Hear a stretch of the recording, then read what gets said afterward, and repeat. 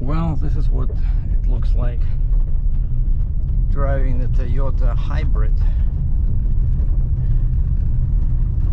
Super quiet, and this is the road.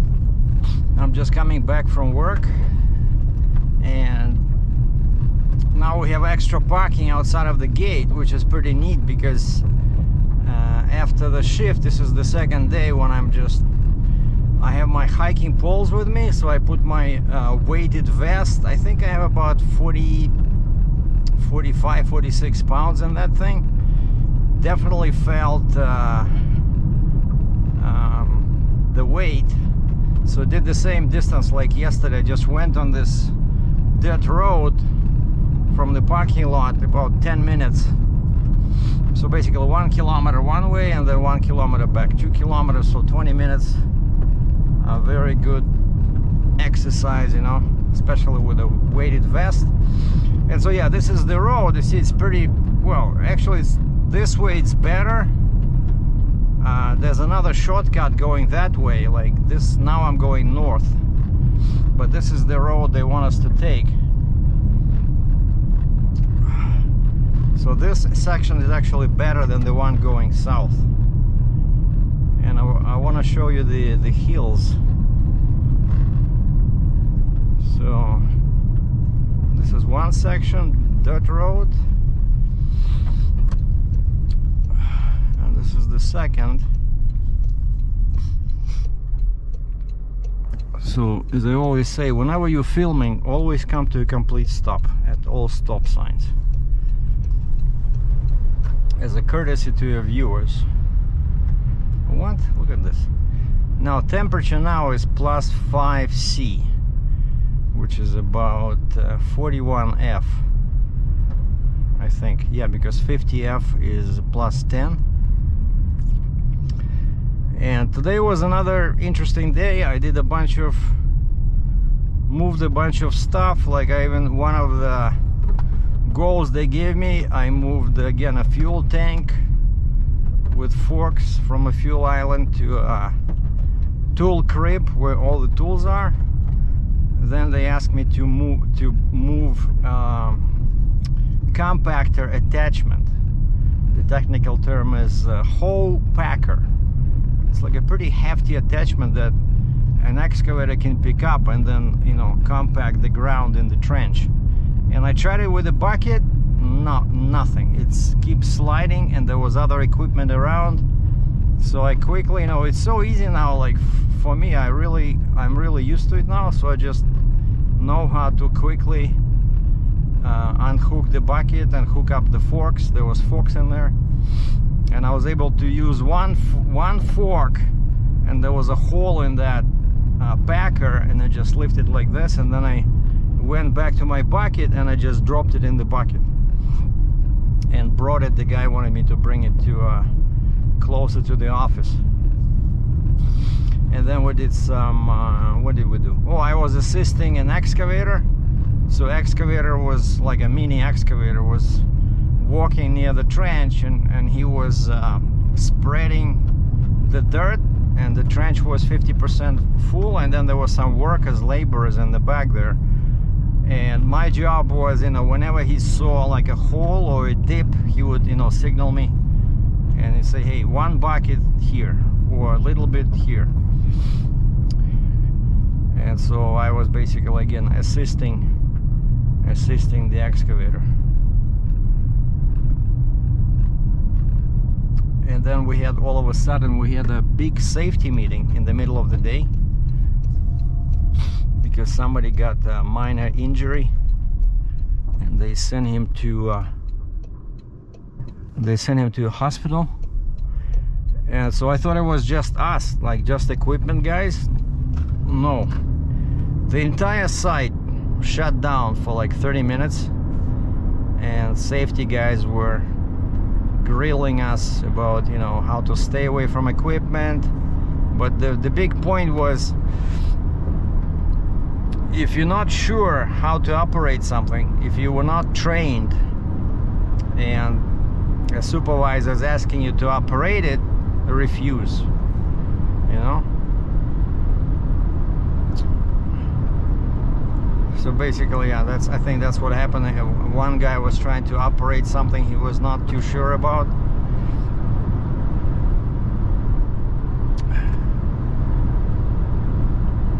But you know, it's a big construction site, so stuff happens. You have to be careful. I'm always trying to avoid other skid steers. You know, I don't like following each other and then dumping material in the same spot and turning around. So I always try to use a, you know, parallel lane. Just, you know, my trucking experience taught me to you know, stay away from other machines or other pieces of equipment. But so yeah, some guys quit yesterday, alright, because of these new shift hours, but we still had lots to do. And actually they're saying there might be some overtime if somebody wants to work this weekend, but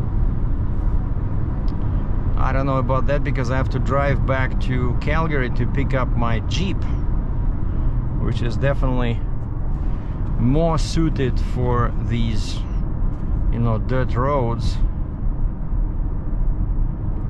than this car, because this one is so low, you know. It's like if there's snow here, I think I might get stuck in this, because it's not a 4x4, it's just a regular front-wheel drive. At least my my Jeep, actually, this is the spot I was doing a video about, right? Like when it was very slippery, so I was afraid to go fast, so I kept my foot on the brake. And turns out my Jeep has a feature, I think it's called hill assist,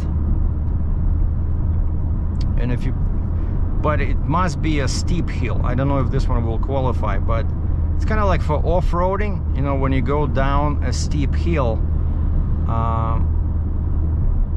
that feature will allow you to brake without using the brakes all the time. It's kind of like uses the engine. Not sure how it works. If somebody knows, leave a comment below. But yeah, so the Jeep has a bunch of features, and some people are saying, yeah, Jeeps are junk. I don't think so, or Chrysler is junk. Like I had the Ram 1500, right? I had the Challenger 392. I'm just naming Chrysler products, right? I had Dodge Charger. I had Dodge Hellcat, and now I'm on my 5th Chrysler vehicle, Jeep. And Ram was also assembled in Mexico, and I never had any issues with it, you know. But that one didn't have adaptive cruise control. It was not as feature packed, you know, as this Jeep. So it's of course nice to have all these creature comforts, right?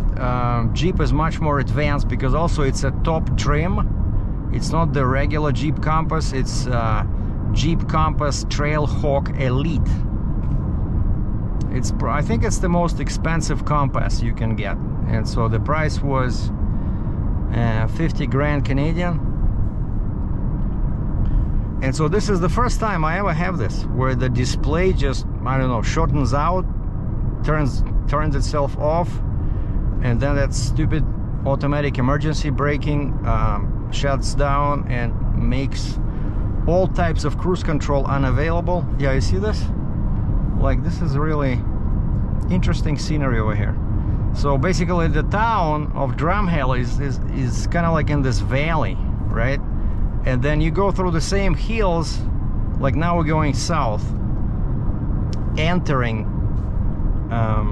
Drumheller, and then when you're leaving, going south, you're going through the same stuff, you know. And then, of course, Alberta usually is flat, and then you don't see these. Like, this is very unusual, you know. And Drumheller, of course, is famous for this museum. And so they have statues of all these prehistoric animals everywhere. But this Drumheller, it's, you know, because I've been here, this is my 4th week. It already feels like almost like home, because I already know all the stores, you know, restaurants, like where to go grab some food. I know the hotels, and there's only so many of them here.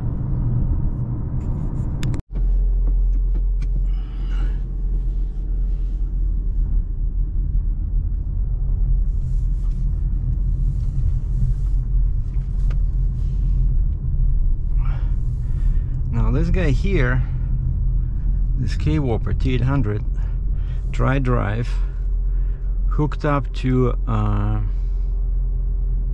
think it's a scissor neck. No, it's just what they call a tall boy, you know, like for oil fields. So three-axle trailer, 4-axle truck. That's like perfect for Alberta. And this guy, ever since I came, I started the job on October 4th, and I saw this truck parked here, and I thought, okay, so the trucker, you know, got tired of sleeping in the truck, so he just went to the hotel. But then I'm leaving Friday, of course, going back to Calgary. I come again Monday next week. He's still here. And so it's been 5 weeks that this truck has been sitting in the same spot. I wonder what happened to him. And so there's a bridge, there's a river, not sure what it's called. So I just want to show you, give you a brief tour of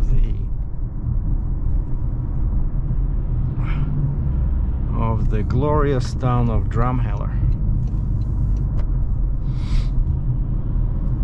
So the main street is called Center Street, and there's blue sign on the top says downtown next left. Yeah, where the red truck was turning. And this set of lights is amazing, you know. I never saw lights that last so long, like red, you know. When it's red, I see people actually go into the parking lot. I saw one guy, because there's, you know, you wait like this at an intersection, but that red stays for like 3 minutes. So I saw one guy turn right, because of course that's legal, but then he went into the parking lot and emerged on the other side and continued driving. I'm like, what the heck is he doing? And then I got stuck there quite a few times, and I had the same idea, but I did not do it because, you know, because I don't think that's right. So yeah, so this is a big turn over here, 2 lanes, turn left, and this Circle K is open 24/7. That's where I come in the morning to grab coffee, and they have a beans to cup, super nice coffee. I know there's a Starbucks somewhere here, but I did not find it yet. And this is how I go when I go home to Calgary. There'll be a turn, Highway 9, go this way, and there's a sign that says Calgary. But here, like, there's oh yeah, Starbucks over there. But I think Starbucks, it's inside this. It's not a standalone building, it's inside a store. But here we have Canadian Tire somewhere there. Oh, Friesen Brothers. I think it's like a grocery store. Never been there. But we have a A&W Burger. Yeah, Canadian Tire. And we have McDonald's, and then just slightly further down there's Boston Pizza. So yeah, today I've decided to go for a double Big Mac, no cheese.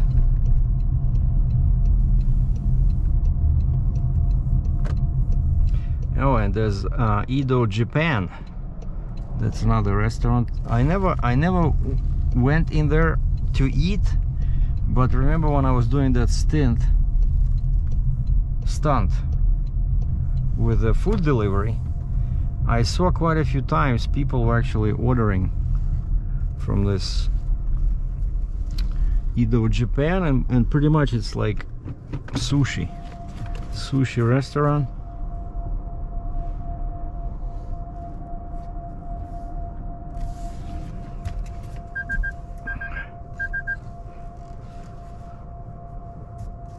What are you beeping?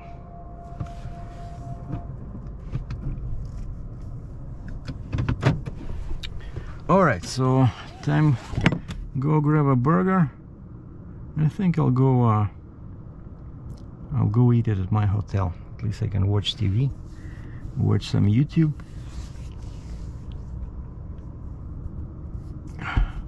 Thanks for watching, boys and girls. Be good.